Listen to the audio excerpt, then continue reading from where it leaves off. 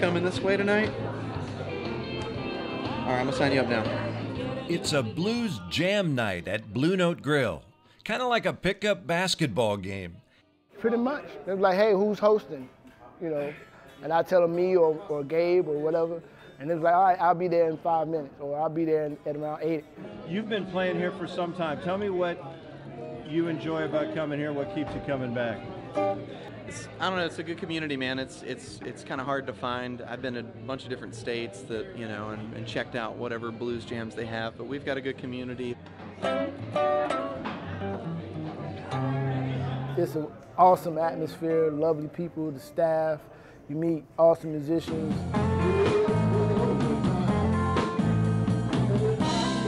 It's the longest running blues jam in the Triangle. We've been doing it since 2011.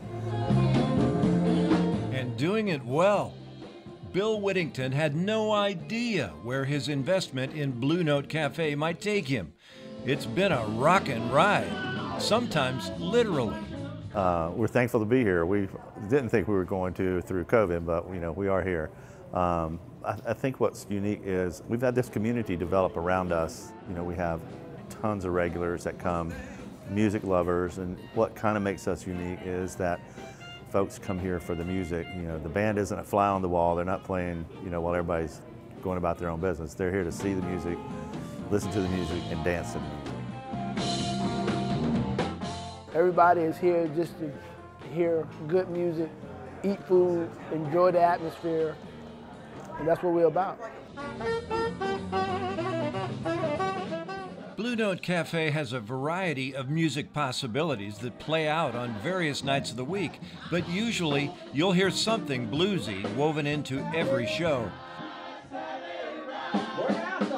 On this night, the blues is jammin'. The folks who want to play come in, they sign up on a list. Our coordinator / MC puts a band together, so you'll have a drummer, 2 guitar players, a bass player, harmonica player if we have one, put them up here, and they work together what they're going to play. They do 3 songs, and then when they do their 3 songs, they sit down and another group comes up. While the beat goes on, the dancing never stops. And neither does the food service. The popular barbecue and ribs keep things so busy that Bill is frequently called to action. It's hard work, and that's fitting. The whole operation has a blue-collar, every man and woman kind of feel. And it's located down the third baseline of Old Durham Bulls Athletic Park, for crying out loud. When Bill was looking for a new location back in 2015, he knew he wanted an old-time feel, like a Memphis or New Orleans vibe. I went and toured a brand new building, and it looked nice and everything, but for me it was like, I asked, it's like, well, you know, it's nice, but do you have anything with like mud and dirt and dust and... A little grungier. Yeah. A month later he calls me. So he's like, I got a place, you might be interested, you want to look at it. So 9 o'clock the next day, we're in here walking through, and it was an old machine shop. It had everything I wanted. It was greasy, it was dusty, it was dirty, it was brick. It was perfect for what Bill wanted. And for more than a decade, the beer, barbecue, and blues here is still knocking it out of the park 5 nights a week.